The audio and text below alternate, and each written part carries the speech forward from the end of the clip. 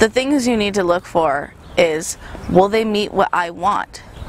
If you find the perfect family and you want an open adoption and they don't, you can be selfish and say, I want to be able to see my kid and be in his life or her life. That is something you have the right to, and I believe that myself. At first, I wanted my son to be an only child, but then I realized, no, I want somebody to be his role model who's also gone through the experience, whether it's their birth child or an adoptive child. Luckily, we found someone that had already gone through the same network and adopted a beautiful girl.